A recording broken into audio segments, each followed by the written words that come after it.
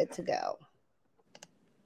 Excellent. Well, I think we are at the top of the hour, at least the half hour. So let's get started. It only took about 6 times for me to get this right. Thank you for bearing with me here. First time using the Hopin platform. Hopefully, all of you have had a great conference so far at our Stronger by CyberStrong conference. Today, myself, Michael Blumerick, and my cohort and partner in crime, Nyasha Perry, we're going to be presenting to you the FAIR 101 and 102, the basics and beyond. And, really, where would we be in presenting something like this without starting something with a bad joke? So what is really fair, risk, and more? Yes, pun intended, bad joke intended. My apologies. And also, I'm really looking forward to speaking with you. And before my voice does get annoying, I will turn this over to Nyasha for introductions. Hi, everyone. I'm Nyasha. I'm the Senior Customer Advisor at CyberStrong. I've been a part of the IT world for about 6 or so years.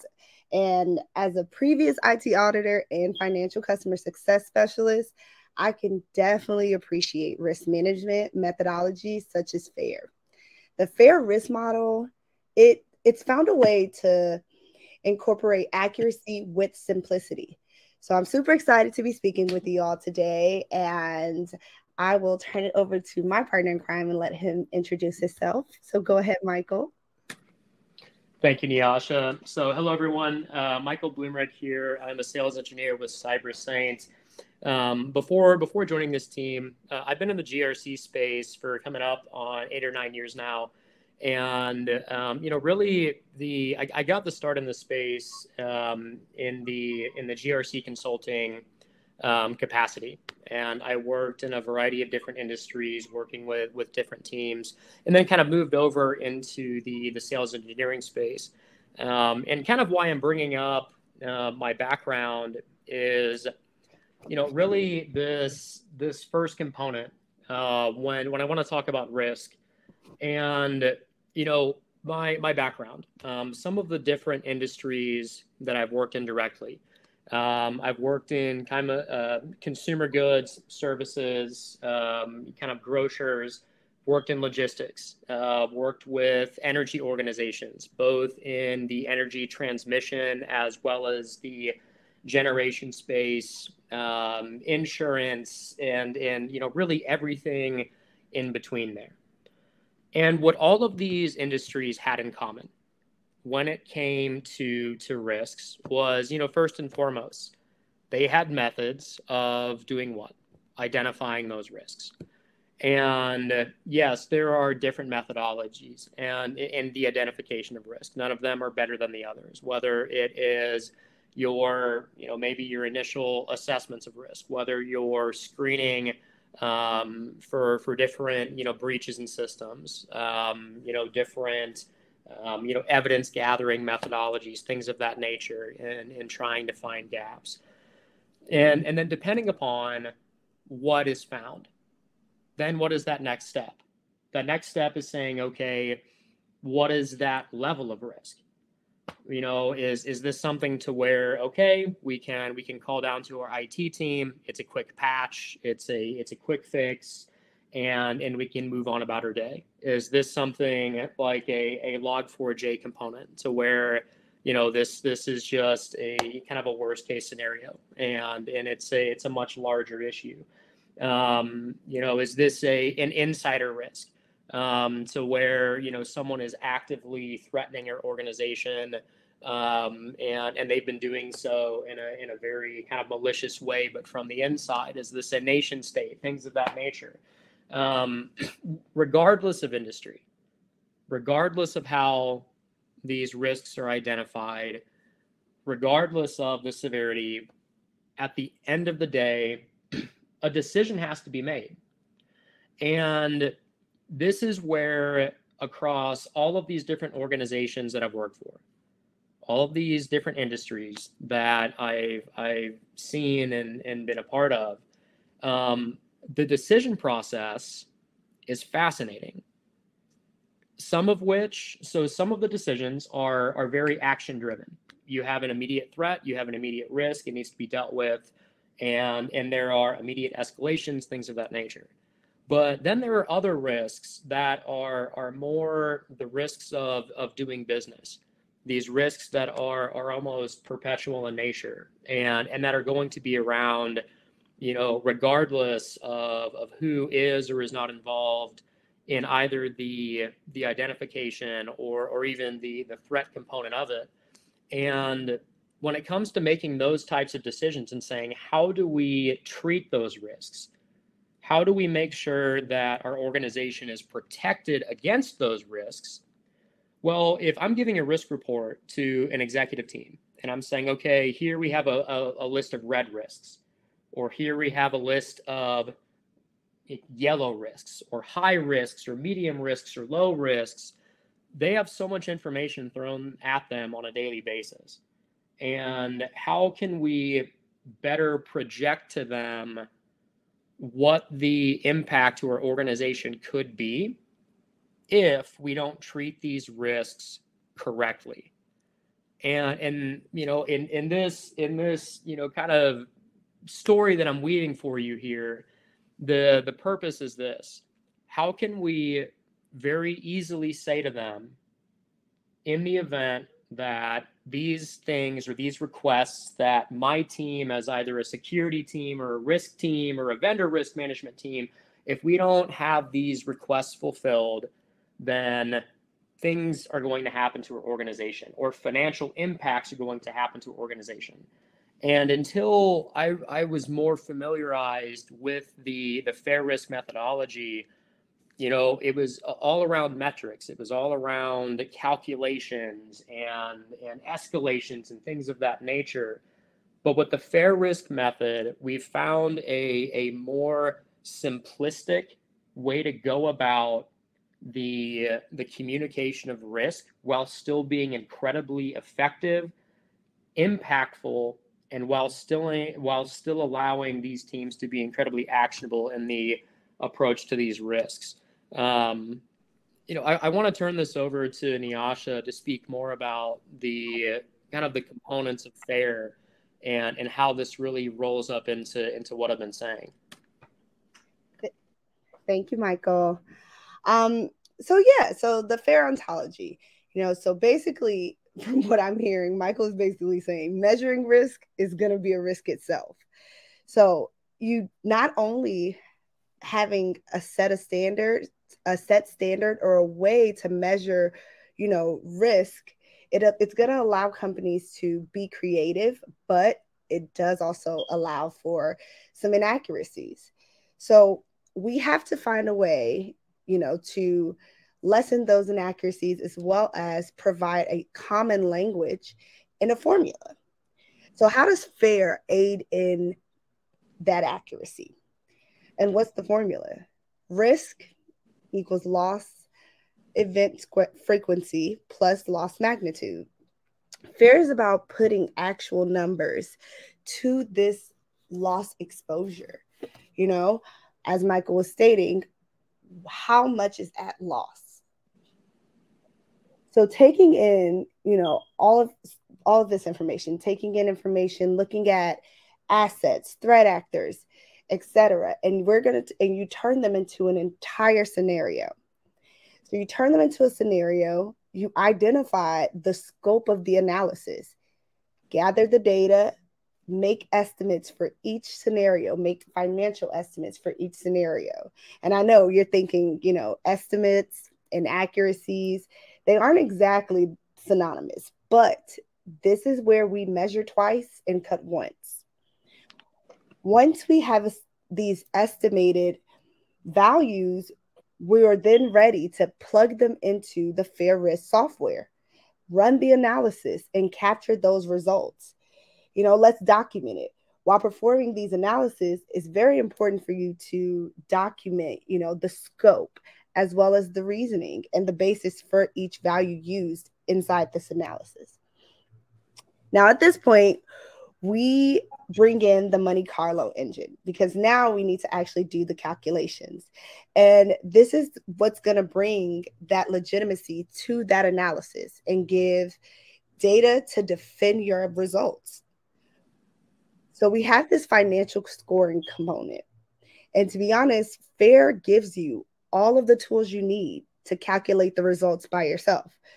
But I don't know about you. I'm definitely not a mathematician, and I'd rather be spending my time with my family than calculating statistics and probabilities. So let's take a step back and bring the humanity back into risk calculation. Have that same level of impact without the level of effort. And that's something that our solution can do for you. But what you're seeing here is our homegrown version of a risk calibration tool that uses, the Monte Carlo function. It's a portfolio view of an organization's risk. We're running all of these complex calculations on the back end for you by just using a few, data points provided by you and your team: loss frequency, loss magnitude. We've taken these numbers and we've created, almost instantaneously this risk analysis. And I'm going to let Michael walk you through details, more detailed of what you're seeing right now. Yeah, thanks, Nyasha. So in terms of the kind of the center of the screen, front and center is the data breach number of your average loss. And you can see kind of the chain going below that. And you have your loss frequency and loss magnitude, as Nyasha mentioned. What we're allowing for is essentially very basic data input. And the calculations are being run behind the scenes that are giving you impactful financial information. So, as I kind of break this down, the loss frequency, kind of to the lower left of data breach, that 0.25 number is essentially saying that we're expecting a minimum and that there will be some component of data breach. And I'm not talking, newsworthy, PII, PHI, being exposed, just heck, someone in some way, shape, or form resulted in a loss of data. We're expecting that at least as a 0.25, that is once every 4 years. We are expecting someone to do something silly within our organization to result in something that should not have been exposed, probably being exposed. And let's be honest, that's probably a decent metric. Most likely, at the bottom, we're looking at, maybe once every couple of years, and then the absolute maximum. If we're having a really bad year, we're going to be looking at this at least one loss event occurring, or a little over one loss event occurring each year.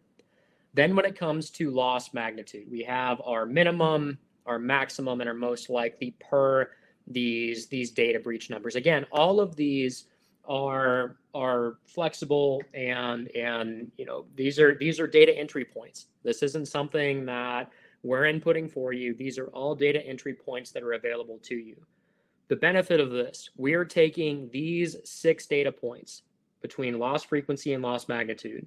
We're running that through a Monte Carlo analysis of 1,000 simulations based on real world scenarios that we have an amazing data scientist here at CyberStrong who has helped develop this, and we've worked with other kind of thought leaders in the market as well in developing these scenarios. And what that has resulted in is, per these scenarios, per this frequency, we are now looking at that data breach average loss of 6 million.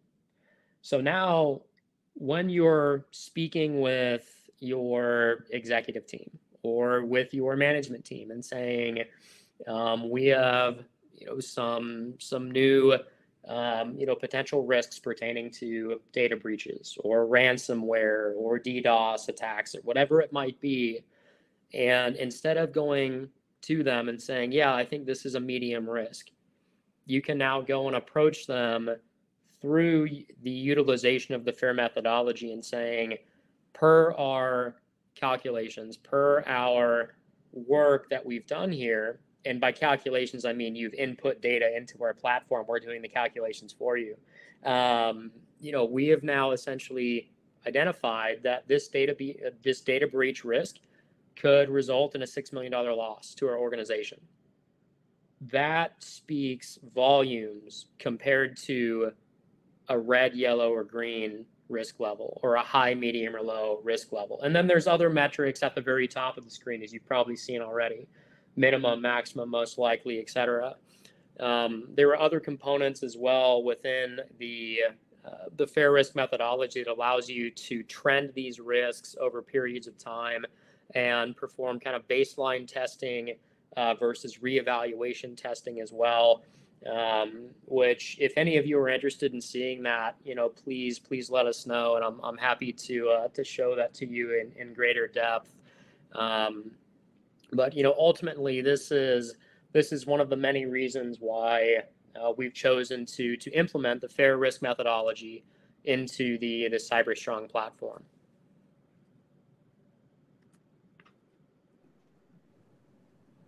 So, couple parting thoughts. This solution did not happen overnight. Our chief product officer, Patrick O'Reilly, he saw a method that is adaptable, actionable, and this method is going to allow, your company and, the way that your organization views and measures risk to also be adaptable and actionable.